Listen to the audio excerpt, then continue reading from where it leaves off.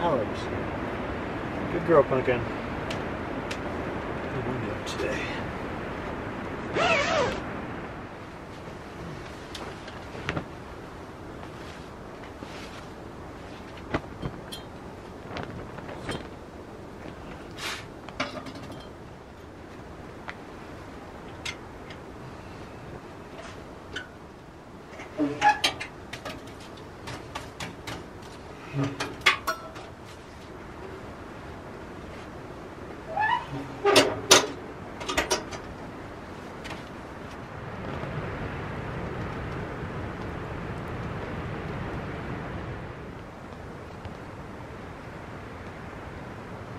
What do you think, sweetie? You wanna go outside?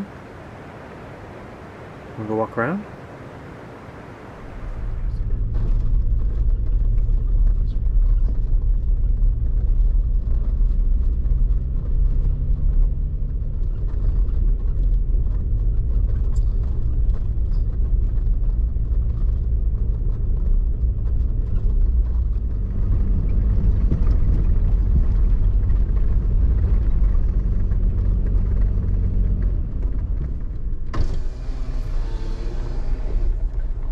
Is that ladder OSHA approved?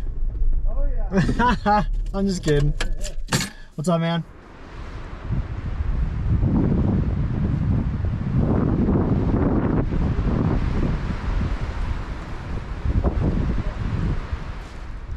All right, as you can see from those trees, we got a storm coming in.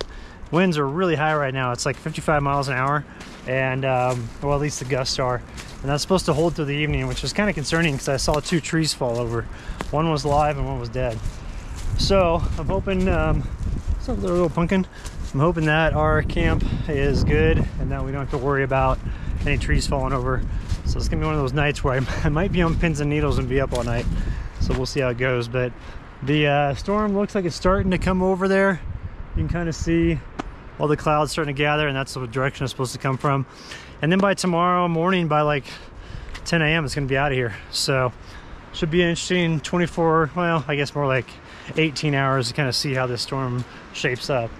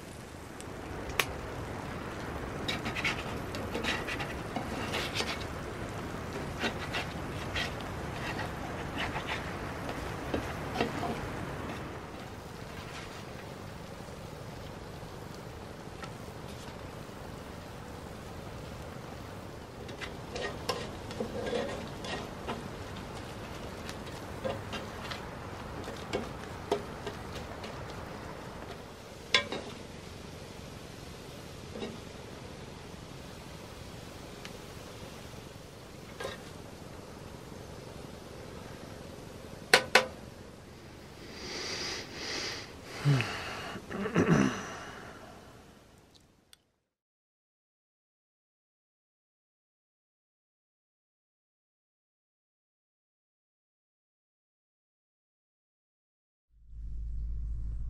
doing? Are you okay?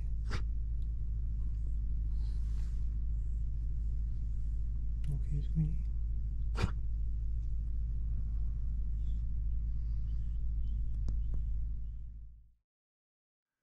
Hey, what's up everyone? So for those that are new to the channel and haven't seen my Arizona property, that's where I'm at now. Sierra was having some problems at that elevation that we were at, and she kept on having these dry coughs that would sometimes last, you know, for quite a while in the morning. What you just saw wasn't bad at all. That was just a minor one.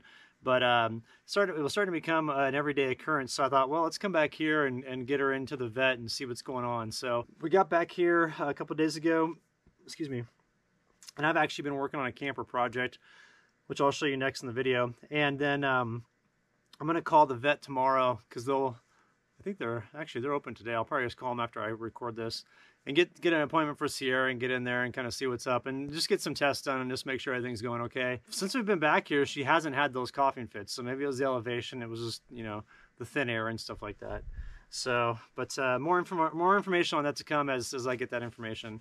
But I wanted to show you just real quick my wood-fired hot tub. This is one of the reasons I'm really glad to be back here because my body was kind of killing me in Colorado.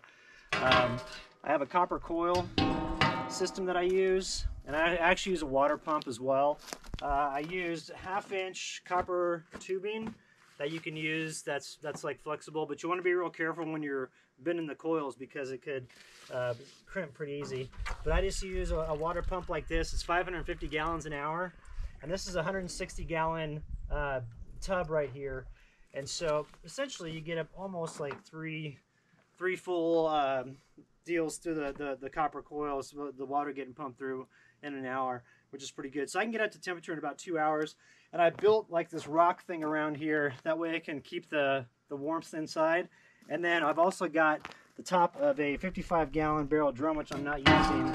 And what I do is I put this over the top and it traps the heat inside. And so it keeps it a lot warmer in there. So there's that. And then I'll show you the property. I've got like a bunch of projects I'm working on. I'm knocking down some trees that have some beetle kill. Also, I'm clearing more of a spot for a cabin.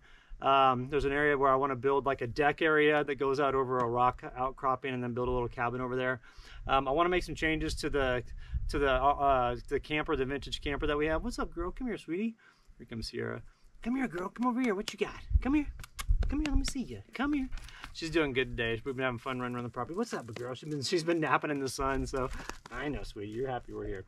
So anyway, let's go and I'm going to show you the project that we're doing right now inside the camper. And then tomorrow I'm actually heading over to Phil's place because down to Mob, he's got a ranch close to here.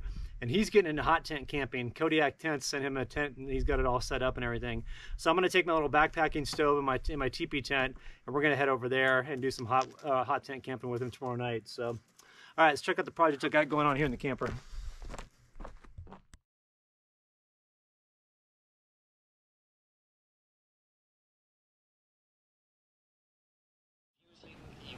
Hardly know what's going on, and then you're out again. But you come out with a feeling that something's been downloaded.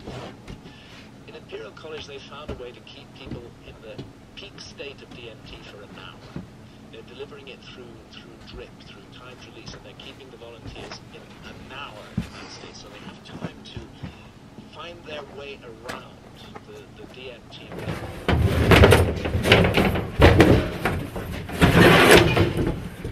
See how far we can throw this.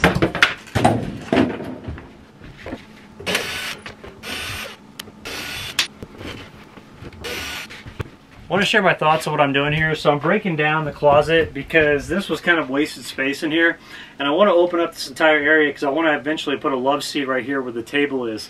And so what I'm going to do right now is I'm going to break it down to right here and remove this front portion.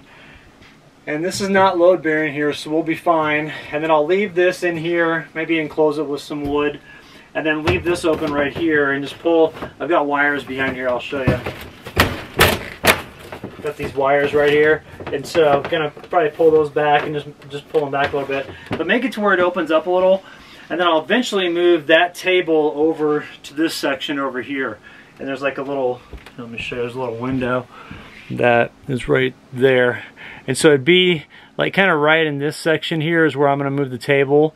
And then I can open up this entire area here and have a legit platform for my stove in the wintertime, because I want to have it to where I can have the stove right over here. And then in the summertime, you know, it could be maybe my air conditioner over here or something. I could put it in this window.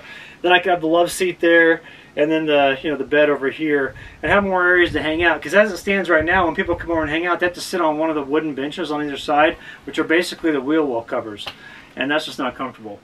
I've already been spending a lot of time on this morning. I took out the door frame, the door, all that stuff.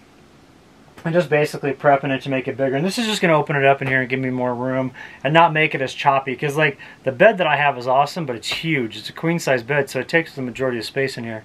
So it's basically just a bedroom. And I want to have an area where I can like legitimately hang out, work on videos. Once I get a couch over here, or a love seat over here, I'm going to have like a fold down table that I can drop down, that I can work on stuff and edit videos and things.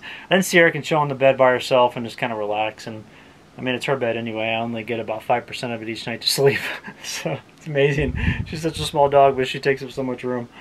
But anyway, we're going to continue working on this. So I'll give you some updates here shortly.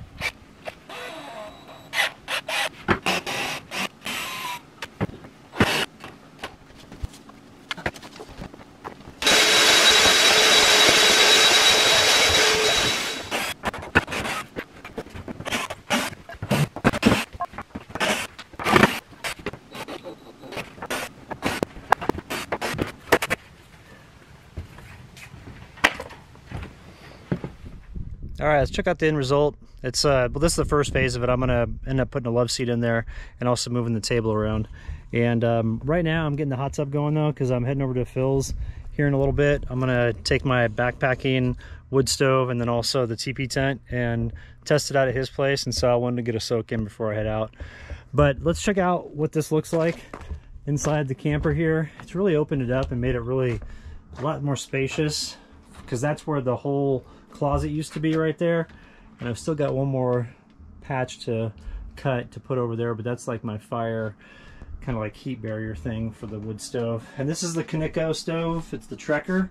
I was using the backpacking stove, which I'll show you here shortly. Actually, I'll show it to you right now.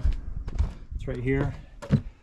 And the only drawback to this is the stovepipe here, the base of it here where you have the damper. It fits in like this to control the airflow. The problem with it is that it's kind of flimsy, and with that much weight coming down on it with the other style of stovepipe I was using, there were a few times where I got some backdraft on it. But overall it works pretty good. Kept it pretty warm in there. But the Trekker is way better. You can put in a lot bigger pieces of wood. It smolders a lot longer, and I pretty much get all evening burns if I put in like pine or something like that. But I really like it because it opens up this entire area, and I think I'm going to put a curtain up top there to kind of cover up the different items I have above the sink. But eventually I'm going to take that sink out and move the sink and also the fridge to like this section right here, and probably put the fridge right here, relocate the stove next year to up to that, and then have the stovepipe that just goes straight to the roof instead of having it right here like it goes out. I just removed a window pane and put in a simple stove jack. But what I could do is I can move the table over to this section and then have a little like shelf right here that I could cover up with a cabinet, and then have the refrigerator right here, and then the table, and then open up this entire area for a nice love seat and lounge area. Because I mean, you know, I've got these great views looking out, and let's see if I can get low enough here without knocking stuff. You can kind of see there how I've got, you know, views looking out onto mountains and stuff like that. Definitely this way you can see a little bit better. But here's my bed. I've got a queen size bed in here, and what I was referring to are these little wood benches on either side. It's kind of where you got to sit right now. And that makes it uncomfortable when I have people visit. And so what I want to do is have it to where, you know, there's the love seat area right there with a little drop down table and everything. So I'm just going to move that next year. But that's the, like, you know, quarter tour. Just real simple here. Real basic camper. It's a 1971 Yellowstone, was it Jayco, I think? And the previous owner put in like a rooftop, or not a rooftop, but a fan there, some LED lights that run off deep cycle batteries in front, but I don't have any deep cycle batteries in here right now. And they put in this really cool tin stamp roof, which I like. So just gonna make some improvements and make it better and be good to go. And then here's looking to the west. So what's nice is there's cell phone towers on the top there, so I get real good reception here. And then looking back at my camper, here's looking east, and my views towards this awesome ridge that's right behind me. And I'm right at about 6,000 feet in elevation. And so my hot tub's great because the evening sky is just, I mean, the night sky out here is insane. It's a dark sky area. And I've got 14 acres, and I don't really ever hear anybody out here. I've got a neighbor down the road that I hang out with every once in a while. We take our remote control trucks and go run around. But other than that, there's no one running around out here, and that's why I love it. The solitude is just amazing. So, all right, we're gonna pack up the backpack here and go head over to Phil's. And Phil's starting a hot tent camp now, so I'm really stoked about that. So I'm gonna check out his tent. I think he got a Kodiak tent, and he's using the Trekker stove. So we're gonna have some fun today. We're gonna cook up some cheeseburgers in this tent.